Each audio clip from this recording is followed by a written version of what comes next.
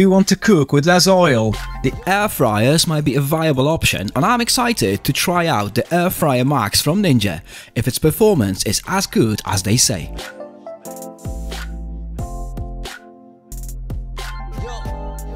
Hi guys, in today's video I'm going to show you everything you want to know about the Ninja Air Fryer Max to see if it's worth the hype.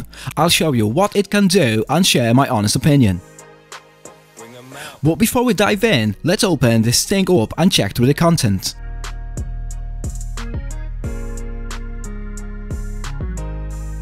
Here we have the Ninja Air Fryer Max, as well as the quick start guide and a warranty card. It would be a good idea to inspect the unit before use to see if there's any damage, and finally be sure to remove all the protective stickers and tapes before using the air fryer for the first time. And that's it for the unboxing. Let's check the design of the unit. This is a small compact air fryer perfect for small kitchens. It's got a ceramic coated interior in the removable basket, which makes it easy to clean and prevents food from sticking to the basket. This particular coating is safer and more durable alternative to Teflon. As you all know, the Teflon can be harmful if it's heated to high temperatures and releases fumes, so it's best to avoid air fryers with the Teflon coatings when possible. The outer housing of the appliance is made of high-density polyethylene, and the control panel is made of ABS material, and the basket is made of ceramic-coated aluminium. The digital display is well organized and it's easy to read. It makes it easy to set the timer and the temperature, ensuring that your food is cooked perfectly. All the buttons on the Ninja control panel are tactile, and I haven't had a single issue with the device or button presses that weren't registering.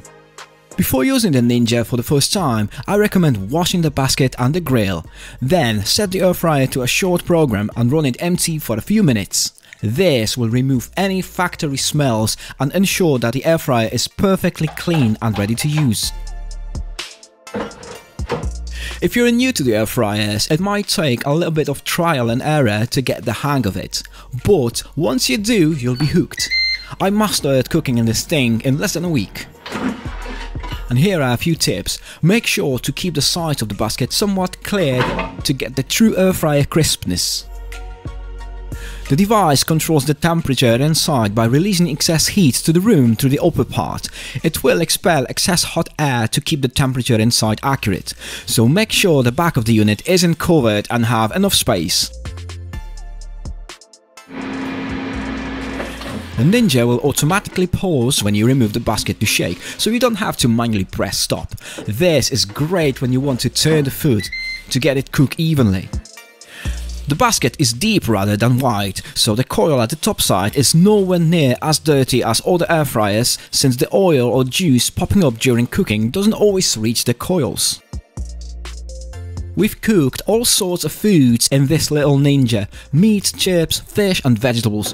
It's definitely replaced the microwave, and it's a lot healthier than the microwave. I would recommend reheating your food in this rather than in the microwave, so it will come healthier and crispier. A single basket Ninja can still be a great option for cooking a complete meal for two, but you'll need to cook the food in two phases. Just make sure to cook the food that takes longer to cook first, such as meat, chicken or fish. Then you can cook the veggies like sweet potatoes and prepare other side dishes while the meat is resting. Voila! If you have a bigger family, a 2-basket Ninja is a great option because it allows you to cook 2 meals at the same time. This is more convenient for families because you can cook everyone's food at the same time and avoid having to cook multiple batches. So the Ninja Air Fryer Max is a pretty solid air fryer for the small household or for people who only need to cook small meals or snacks. It has a small capacity of 5.2 liters, which is around 5.5 quarts, so you're not going to be able to cook big meals in it. But if you're just cooking for yourself or a small group, it's perfect. My wife also cooked a whole 2 kilograms chicken in it, and it came out great. However, a meat thermometer would be useful to cook the bigger chunks of meat, just to ensure the food is cooked evenly. But if you're just cooking simple stuff like fries or chicken nuggets, it's not a big deal. It's also a little bit noisy when it's in use, so if you're sensitive to noise, you might want to consider a different model. But overall, it's a great air fryer for small household or people who only need to cook small meals or snacks. It has 6 cooking functions: max crisp, air fry, roast, bake, reheat and dehydrate. So you can cook a pretty wide variety of foods in it. All the food we have cooked in has come out amazing. It would be a great addition to the kitchen for singles or couples, but for families I would certainly recommend the dual basket model. Overall, I'm very happy with this little Ninja. It saved us a lot of time because it cooks faster and there's no need to preheat. The cleanup of the non-stick basket is also way easier than cleaning the traditional oven. Needless to say, it saves the energy compared to the traditional oven, so it's a no-brainer. If you're interested checking out the Ninja air fryer, you can find the link to Amazon in the video description, or you could just scan the QR code that pops up on the screen right now. If you're looking for a larger air fryer with more features, you might want to check out the Dual Zone Ninja Foodie or medium-sized Kazori air fryer. We have reviews of both of those air fryers on the channel, so you can check them out in the video description. I hope you enjoyed today's video, and if you are new to the channel, please consider subscribing to Family Pop TV so you won't miss when the next video comes out. Thanks for watching.